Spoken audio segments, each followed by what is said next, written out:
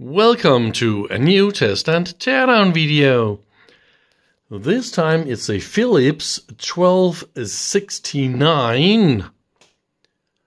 It is a part of the old Philips cinema system, and it was also in the rack system of my, together with my previous video, the tube amplifier. So it has definitely something to do with the cinema system.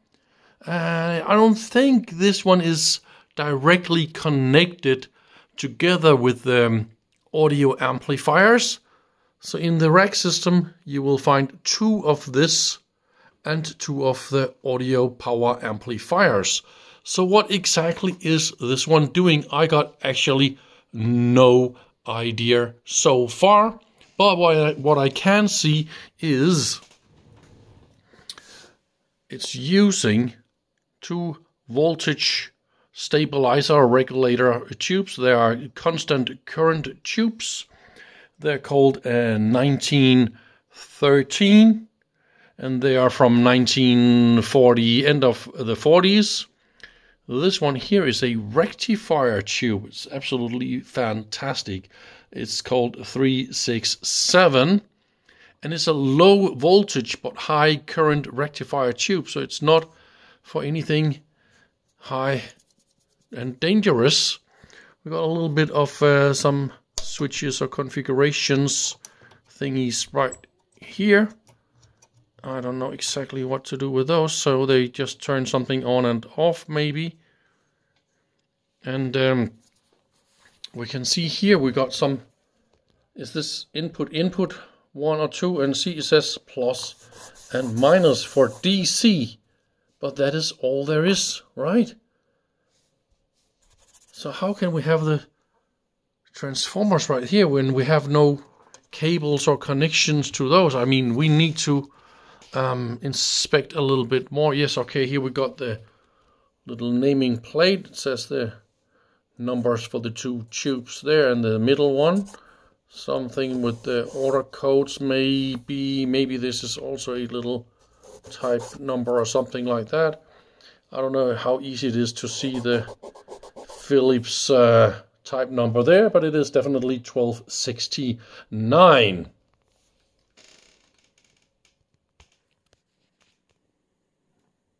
Let's look at the beautiful tube. It's really big, much bigger than you'll probably imagine. The old 4-pin socket. And my constant current tubes, they seem to be pretty much in a good state, right? Look at that.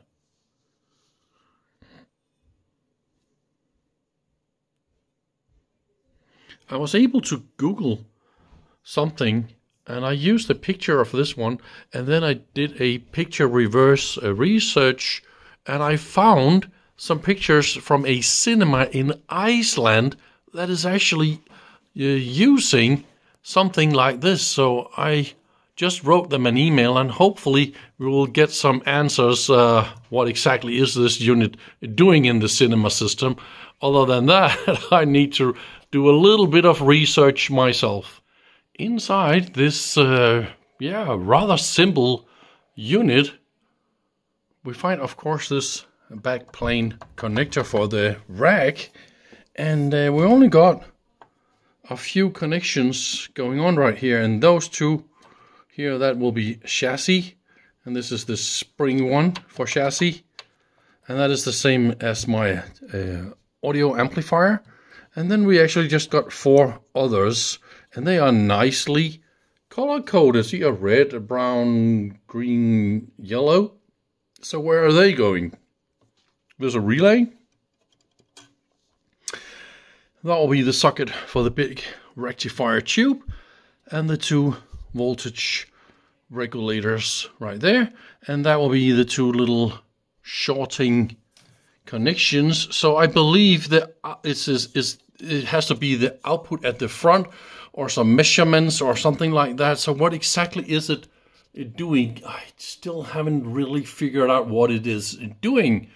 Is there a way we can figure this out? Okay, so the capacitors, they are in 2 and 2 parallel, like that, but all 4 grounds, they're just together, so it's a rather simple circuit. I should probably be able to figure this out, right? And then this resistor right here is broken. See, it is melted like that. And when it's looking like this, it's typical for overloading. So all I have to do now is figure out what is going on. Oh, look at that. So this one is blue, this one is blue, this one is red. So it probably goes to this one, red. And here's a brown one that goes to this resistor, and so on and so on. So I still don't understand exactly the transformers. Where are they connected and how is this? Because is this just inrush current or input or something like that maybe? I need more input. So this is what I've done so far.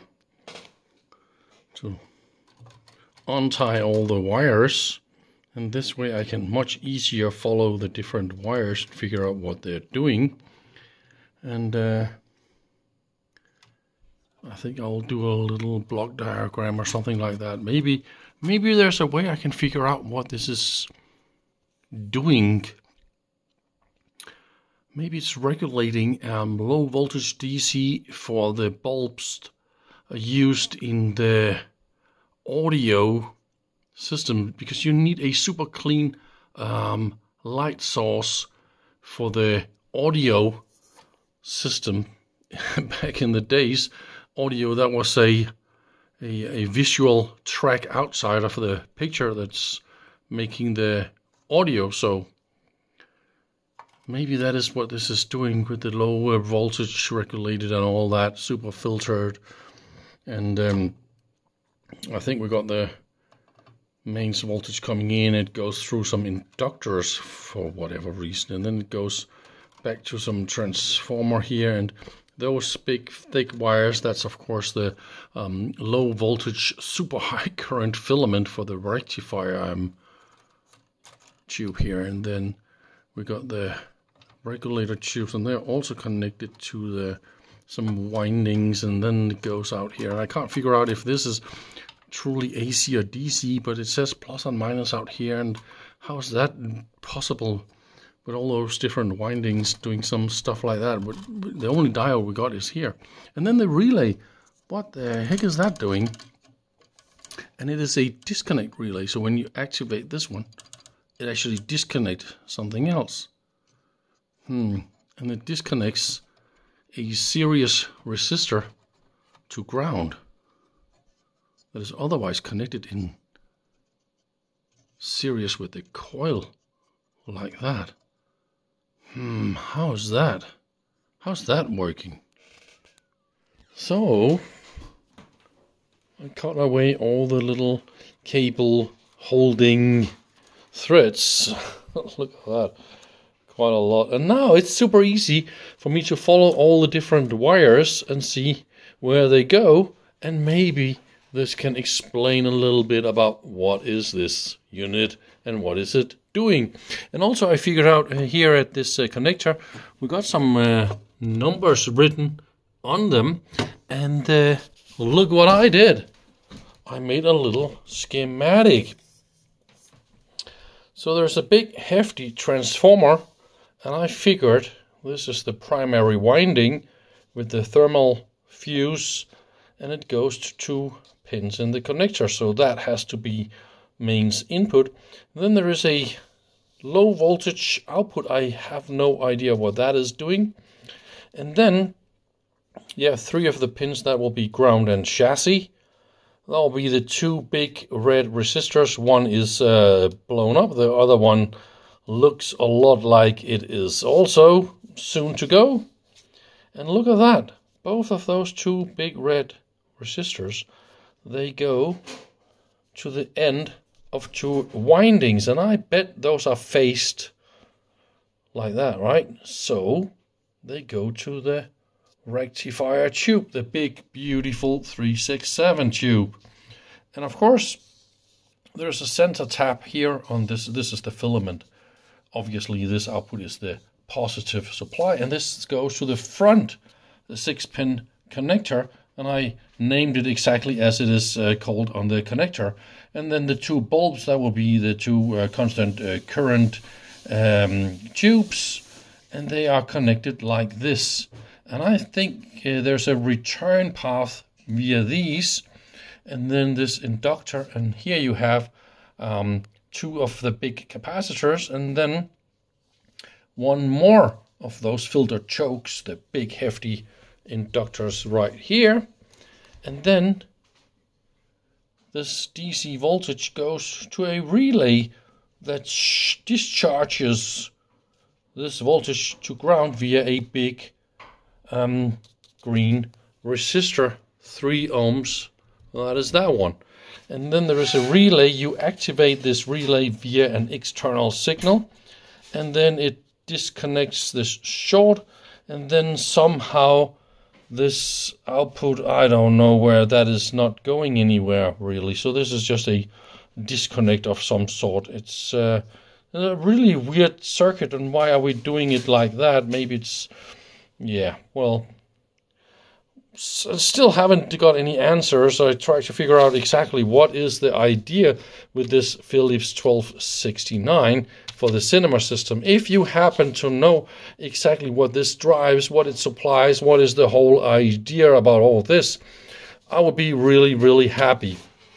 But for now, I think I'll just end this video with a big question mark. At least we documented what it contains and how it is designed and all that kind of stuff. And then we'll just get back to figuring out the usage probably later. If I figure out something, then I will of course put it in the description. Other than that, you're of course super welcome to comment all you want. So thank you very much for watching. See you soon. Bye bye.